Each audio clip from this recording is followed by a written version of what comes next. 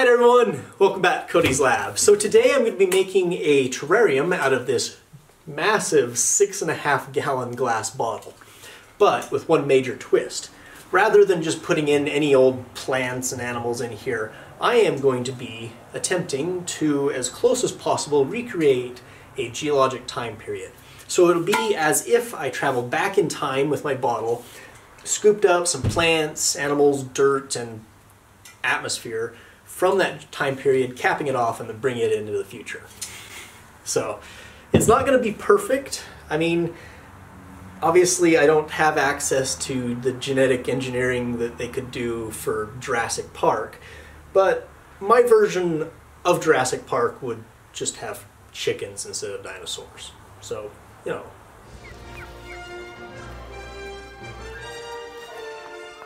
So, the geologic time period which I will be tackling first will be my favorite one, the Carboniferous. The geologic period from 360 to 300 million years ago. It was during this period that most of the world's coal formed. Coal is mostly carbon, hence the name Carboniferous. So, why was so much coal and carbon being formed in this time period? Well, it all comes down to the appearance of vascular plants. Very similar to this horsetail reed here. Vascular plants could of course pump water out of the ground and up to great heights.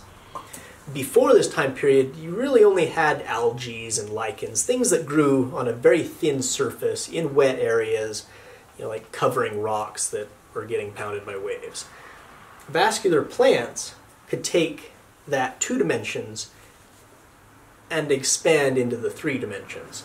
That vastly increased the amount of surface area that it could interact with the sun and the biomass that it could store. However, it wasn't just that. Vascular plants had also just invented lignin, a complex organic polymer which gave them enough strength in order to stand up. Lignin is the chemical which gives wood its brownish color, and without it, the wood would resemble cotton balls. Not very strong. And actually, fellow YouTuber Niall Red just uploaded a video where he dissolved the lignin out of the wood and replaced it with an acrylic polymer which is clear, making transparent wood. Kind of a cool video. If you're interested in that sort of thing, I'll have a link down below. The thing about lignin, though, is it's a very tough material, almost impossible to digest. Nowadays, of course, we have bacteria and fungus that can break it down, but back in the Carboniferous, nothing had evolved that could eat it. No bacteria, no herbivores, nothing. And so when a vascular plant died, it would lay down on the ground. Bacteria and maybe the bugs and stuff could get in and consume the cellulose and the protein, but the lignin would get left behind. And then when more plants died, it would just start stacking up, eventually getting covered by sediment and compressed into coal. And something I find rather interesting is that coal is sometimes used to make plastic. And since about 90% of the world's coal was formed during the Carboniferous, most of it from lignin, that same carbon is being incorporated into another indigestible polymer. So now, since we have all of this reduced carbon being piled up on land, it creates a huge sink which disrupts the carbon cycle on the Earth, vastly changing the Earth's atmosphere. So now, instead of carbon dioxide being released, absorbed into the oceans, and then reacting to form carbonate rock, the carbon dioxide was being consumed by plants, turned into carbon, releasing the oxygen, and this stuff sticks around, making the oxygen in the atmosphere far more concentrated. In fact, towards the end of the Carboniferous, oxygen levels were 35%, compared to the 21% we have today. But it's actually more significant than that. You see, nitrogen and argon, such as what I have here, really didn't change much over geologic history. We might have lost a little bit of nitrogen through, spallation through cosmic rays, or we might have formed a little bit more argon as the radioactive potassium decays, but for the most part, levels remain constant. So what we have is you're adding a bunch of oxygen to the atmosphere without changing the other gases, which means the air pressure was higher. Today we have a sea level atmospheric pressure of about 760 torr. Back then the air pressure was about 920. And the difference is made up entirely to oxygen, which means that the atmospheric concentration of oxygen was about twice what it is now. The terrestrial animals that existed during this period were things like early amphibians and arthropods, invertebrate things like insects. And because of the high oxygen levels, those were able to grow very large. Today they are limited by the amount of oxygen in the atmosphere. They can only grow so big before the amount of body mass exceeds their capability of absorbing oxygen. Increase the oxygen in the air, they can grow much larger. The Meganeura, very similar to dragonflies, were able to grow to wingspans of 1 meter across. And you would have had things like millipedes running around in the underbrush of the giant forests the size of anacondas.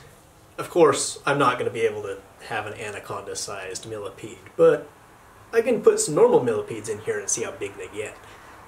I don't expect them to grow a whole lot larger. You need evolution to really boost that, but let's see what happens. As you can see over here, I've got loads of plants, and these are all things that are descended from plants that would have been around during the Carboniferous. So of course we have mosses, we have liverworts. You can see I've got most of these in bags because they like high humidity. Liverwort, reeds, and ferns. And for the animals, I've collected some bugs that were in my yard. See, we've got some millipedes, centipedes. I have a slug. I thought that slugs would be around, but turns out land slugs didn't evolve until the Cretaceous, so I might leave these guys out. I also have some smaller bugs. These are springtails. These springtails are really cute. I do hope they grow larger. But even at the size they are now, they are great for getting rid of excess mold. So the first thing I need to do is put in some gravel down in the bottom of this chamber to act as a storage for water. So we're going to make an aquifer. This is some quartzite pebbles, originally intended for fish tanks. So it's just some fish tank gravel here. Pour it in, hopefully it doesn't damage the glass. Before I'm finished with the gravel, I want to mix in a different type of gravel. So this is some Carbonate Pebbles. This is Mississippian limestone. So this actually formed during the earlier half of the Carboniferous in shallow seas. So it was mostly formed from animal shells. This one is actually a piece of oolitic limestone, which is interesting. And the reason I'm adding this is to give a source of calcium and also act as a pH buffer.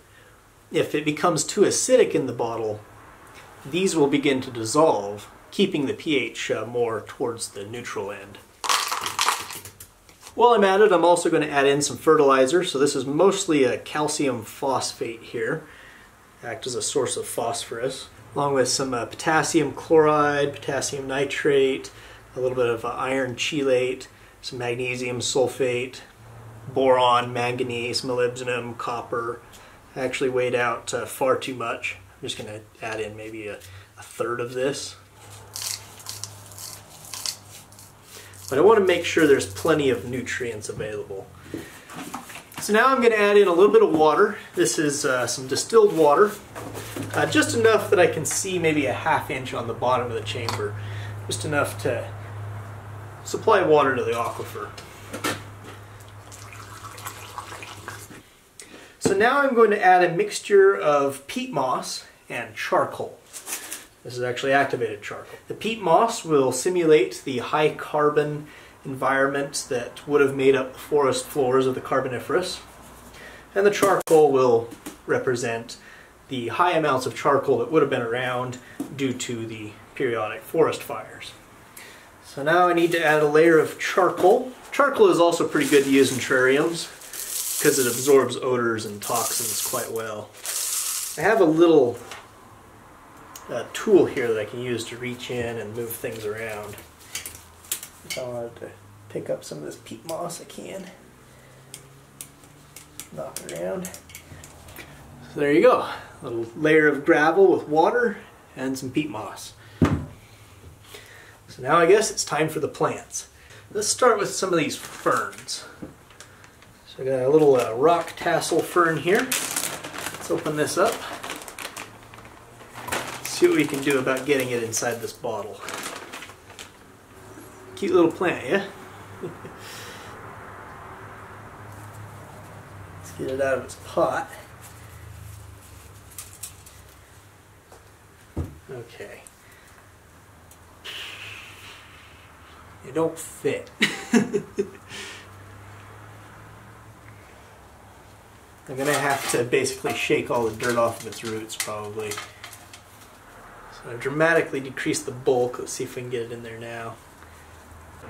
It just barely fits. That's all I need. Let's grab hold of it with my little grabber. So I can, that's not going to work. Lower it in. Use my grabber. Dig a little hole for it. Now if I can pick it up and put it in the hole without hurting it, that'd be great.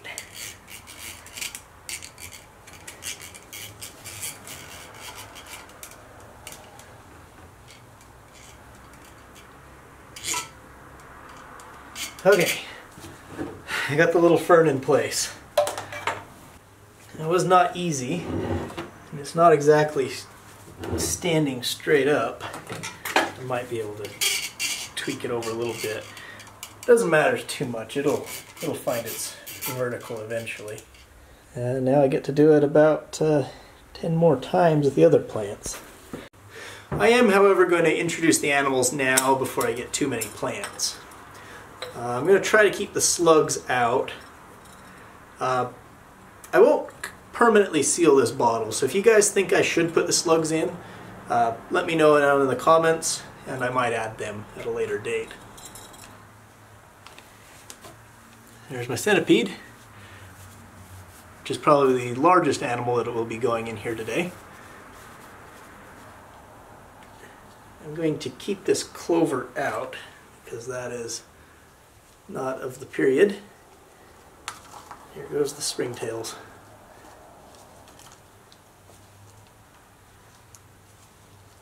I'm not going to put all of them in. I want to save some to add to my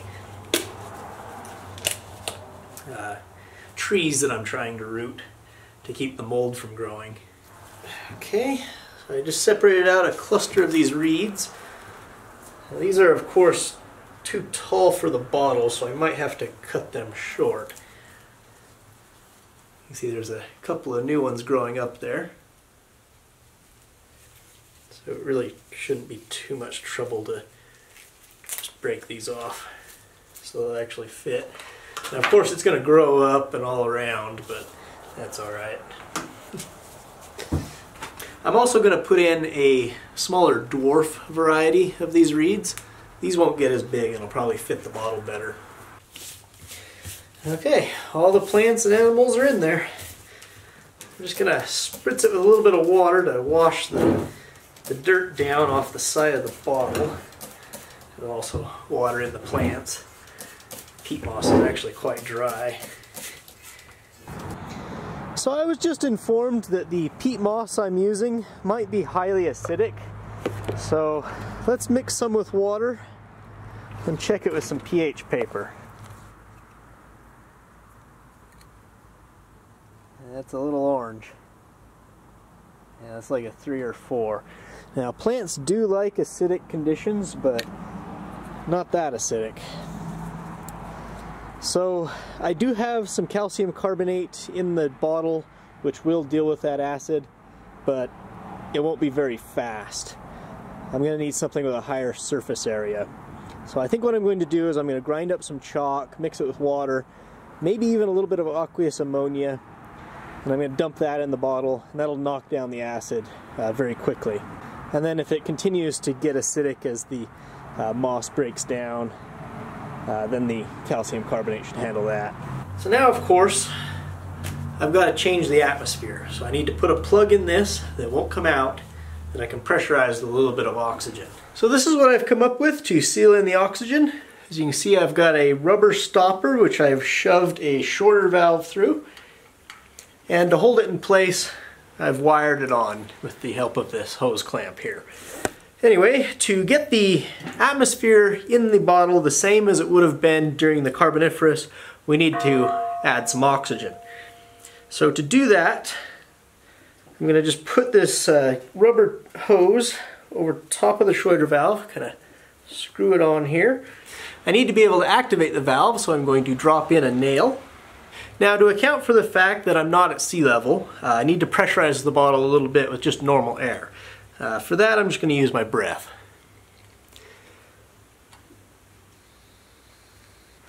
Okay, that should be enough air. So now I'm going to hook up the torch. I'm going to turn on just the oxygen. Now I'm going to set the torch regulator for 5 pounds per square inch. And now I just activate the Schroeder valve, and the oxygen's flowing in. And that's probably it. Turn off the O2. And now I'll replace the little valve cap. Now we have the Carboniferous terrarium fully made. Ah, there's a springtail. See it? Crawl on the glass. So I know they've at least survived. It's been about 2 days since my last cut. You might be asking how I plan to maintain the oxygen level if I don't open the jar. And well, it should stay more or less the same. You see, the animals will consume the plant matter in here, releasing carbon dioxide, and then as long as I've got plenty of light, the plants should convert the carbon dioxide back into plants, releasing oxygen. So the total oxygen level should remain about the same. Just to be sure, I can periodically check the atmosphere of the bottle. I did after I'll leave a port here. And if the oxygen levels get out of whack, I can correct it. One thing that would make me open the jar is if there was, say, a flowering plant or some other species that didn't belong that managed to find its way into here. I would have to, get in there with my little gripper and pull it out. Or maybe use my laser to zap it, burn it to death. But considering the high oxygen environment, that might be a bad idea. I'll have to do some tests to see exactly what happens if I do try to burn something in a high oxygen environment like this.